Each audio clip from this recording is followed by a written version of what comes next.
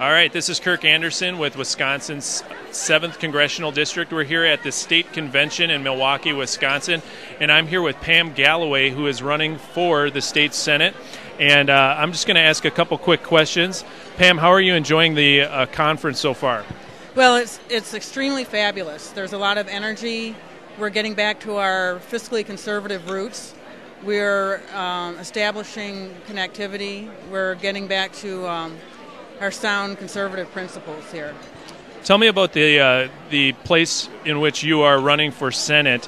What district is that in, and what is the platform that you're running on?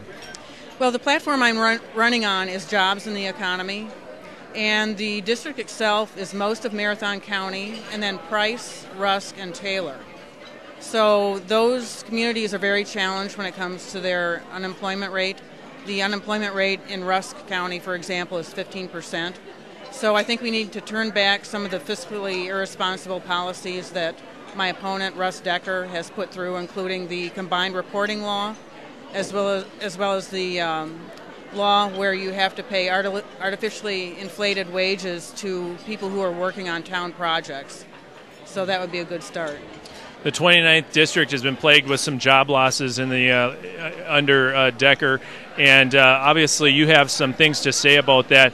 What are the differences between you and your opponent? Well, I'm a fresh face to politics. Russ Decker has been in office for 20 years. I've never run for political office before, and I think in this election cycle that is what the community is looking for, is for the non-career politician. All right, thank you. Enjoy the women's luncheon here at the state convention, and thank you for your time. Good luck with your election. Thank you so much.